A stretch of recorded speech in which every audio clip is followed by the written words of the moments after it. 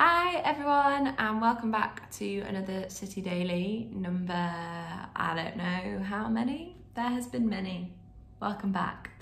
My name is Emma. If you don't know me, I'm from the Cottam site and I'm currently interning with City Church.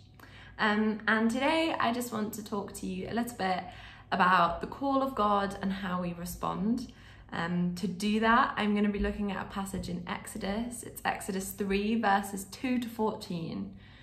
It's pretty lengthy. I'm going to read the whole thing. Just bear with me. Promise it's worth it. It's worth getting through it. So, Exodus 3 verse 2 says, "There the angel of the Lord appeared to him in a blazing fire from the middle of a bush. Moses stared in amazement. Though the bush was engulfed in flames, it didn't burn up. 'This is amazing,' Moses said to himself. 'Why isn't that bush burning up? I must go see it.' When the Lord saw Moses coming to take a closer look, God called to him from the middle of the bush, 'Moses, Moses.' 'Here I am,' Moses replied. 'Do not come any closer,' the Lord warned. 'Take off your sandals, for you are standing on holy ground. I am the God of your father, the God of Abraham, the God of Isaac, and the God of Jacob.' When Moses heard this, he covered his face because he was afraid to look at God. Then the Lord told him, 'I have certainly seen the oppression of my people in Egypt. I have heard their cries of distress because of their harsh slave drivers. Yes, I am aware of their suffering. So I have come down to rescue them from the power of the Egyptians and lead them out of Egypt into their own fertile and spacious land. It is a land flowing with milk and honey, the land where the Canaanites, Hittites, Amorites, Perizzites, Hivites, and Jebusites now live. Look, the cry of the people of Israel has reached me, and I have seen how harshly the Egyptians abuse them. Now go, for I am sending you to Pharaoh. You must lead my people Israel out of Egypt.' But Moses protested to God, 'Who am I to appear before Pharaoh? Who am I to lead the people of Israel out of Egypt?' God answered, 'I will be with you. And this is your sign that I am the one who has sent you. When you have brought the people out of Egypt, you will worship God at this very mountain.' But Moses protested, 'If I go to the people of Israel and tell them, the God of your ancestors has sent me to you, they will ask me, what is his name? Then what should I tell them?' God replied to Moses, 'I am who I am. Say this to the people of Israel, I am has sent me to you.'" So there's a few things I want to pick up from that passage. And the first thing is Moses' initial response to God's call. God calls Moses, Moses, and Moses says, "Here I am." And now the Hebrew word that is used here is hineni. My Hebrew skills are not top notch, so I'm going to say that with confidence, but if I'm pronouncing it wrong, forgive me. Yes, so the Hebrew word that is used here is hineni, and it holds a lot more weight than simply just "here I am." It's not kind of a, "Oh, here I am, like I'm just here." It holds a lot more weight than that. And actually it is a sign of total readiness, of total availability. It's "Here I am, God, send me, use me. I'm ready for you to do what you want, for you to have your way." And so the "here I am" that Moses expresses here is weighty. It's not just kind of like, "Oh, I'm over here." It's "Here I am, God, use me. I'm listening, I'm ready, and I'm willing." And so Moses' initial reaction is a real openness to whatever God wants him to do. But then we see once God gives the call, gives the instruction, Moses starts to protest to God. He starts to ask questions, self-doubt starts to come in. And so he follows up by asking, "Who am I to lead the people of Israel out of Egypt?"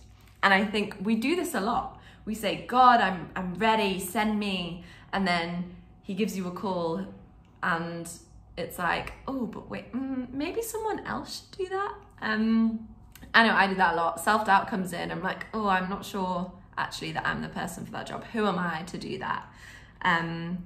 And I think it's really interesting how God responds to Moses in this moment, because instead of affirming who Moses is, instead of kind of affirming Moses' character and the person that he is, God makes himself the subject of the narrative. He answers the question of "Who am I?" with, "I will be with you." It's about who God is and his presentness in a situation, as opposed to who Moses is. He's leading Moses to fix his eyes on God as opposed to on himself. And I think that that is really significant.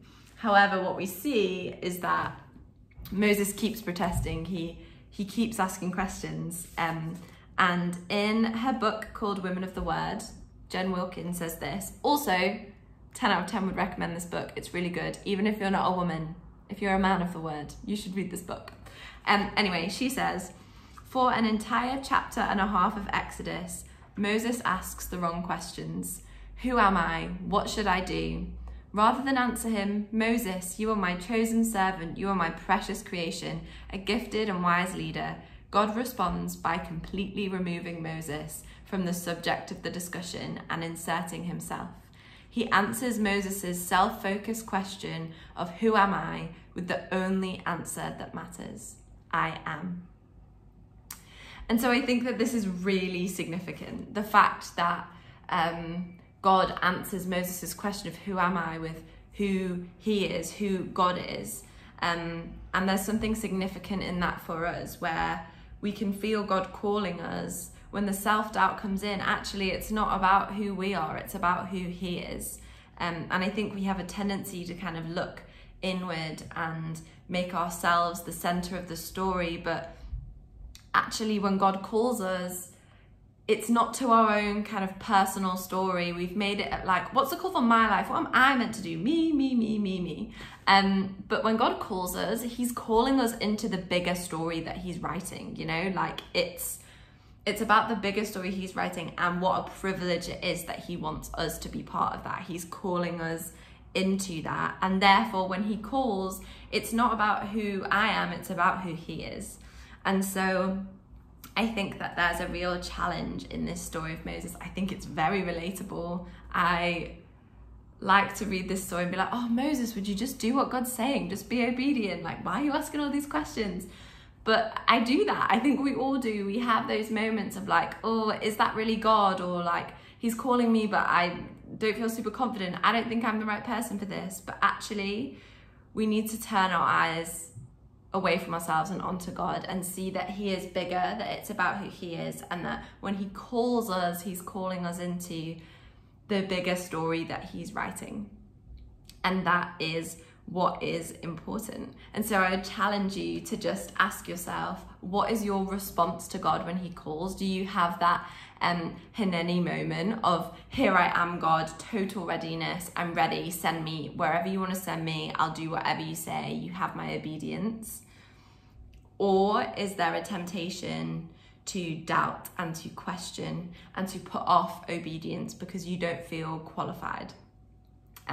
I think those are questions to ask ourselves, and actually what this needs to lead us to is to fix our eyes on God once again, to fix our eyes on who he is, not on who we are. And that is the most important thing we can do to make sure that we meet God's call with readiness and willingness to do what he says.